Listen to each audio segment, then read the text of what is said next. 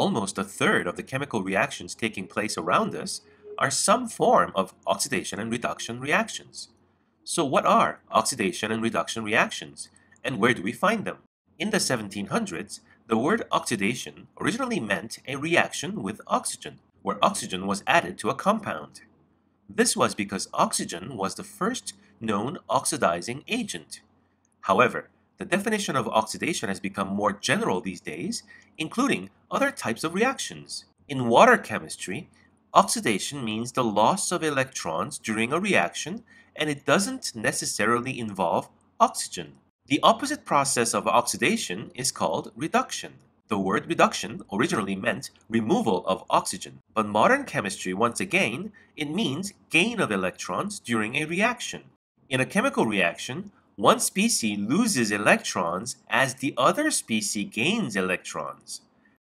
Therefore, oxidation and reduction reactions take place together. That's why oxidation and reduction reactions are simply referred to as redox reactions. Oxidation, reduction, electrons, what? Are you confused? Well, let's remember the acronym Leo the Lion GER. What this stands for is loss of electrons is oxidation and gain of electrons is reduction.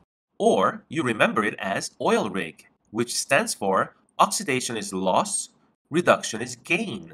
That is loss and gain of electrons, of course. Now, where do we find oxidation and reduction reactions in everyday life? Number 5, combustion. Burning wood in the fireplace, burning coal, fireworks, lighting a matchstick, these are typical examples of combustion.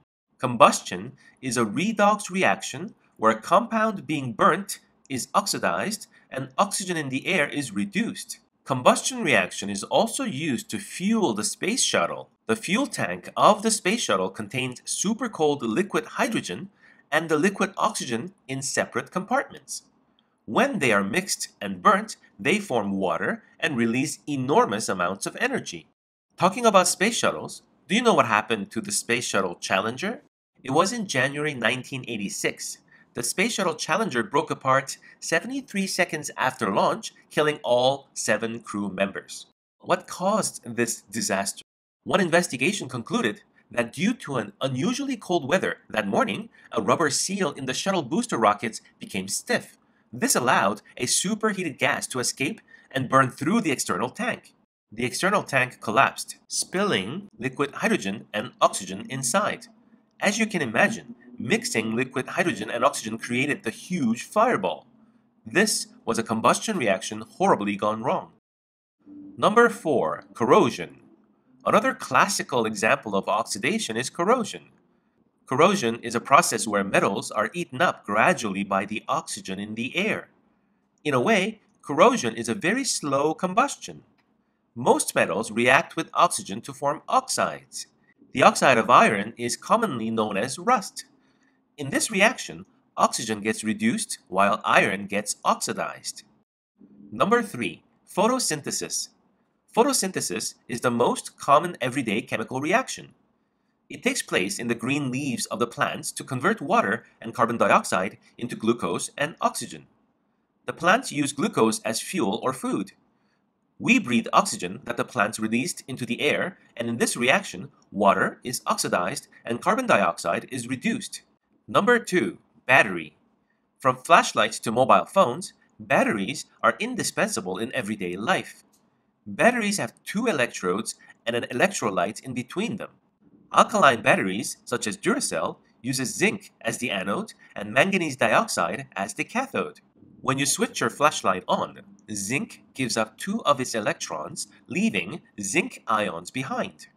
At the anode, it is an oxidation reaction. The electrons pass through the flashlight, turning the lights on. Then they re-enter the battery at the cathode. These electrons combine with manganese dioxide to form manganese oxide. It is a reduction reaction. To carry back electrons from the cathode to the anode inside the battery, charged ions flow through an electrolyte solution between the electrodes. This completes the circuit and powers your flashlight. Number 1, digestion. Digestion? Who would have thought? Well, food molecules such as glucose, for example, react with oxygen in the body and break down into carbon dioxide and water.